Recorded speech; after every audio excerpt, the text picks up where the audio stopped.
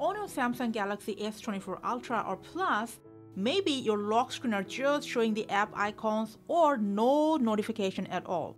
So if you want to show the contents or details of your notifications, especially from social media like Facebook, Messenger, Instagram, or WhatsApp, this is how you can enable this option.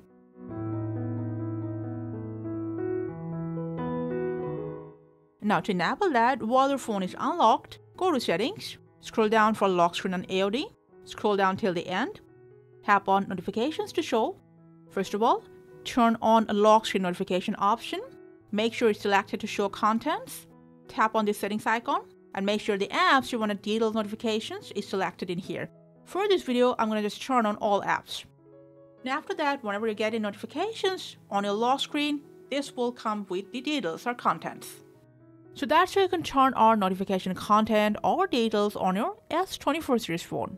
Thanks for watching.